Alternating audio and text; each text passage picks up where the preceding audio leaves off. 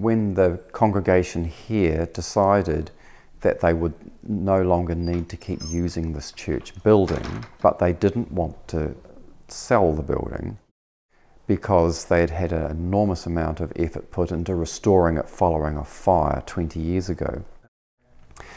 So they let it be known that they needed someone to caretake the building, look after it. Yep.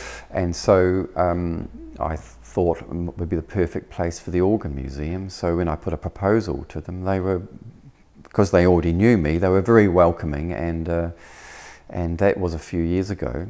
And so for the last 2.5 years, I've slowly been, with the help of a lot of friends, collecting the instruments and putting them together on display. So in fact we have enough instruments to fill 2 or 3 museums of this size.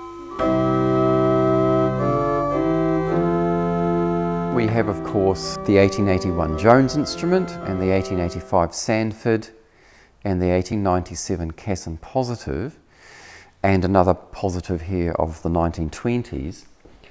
In the big room next door, we have the 2 large pipe organs, one of which is from St David's in North East Valley, and the other is from St Peter's in Caversham.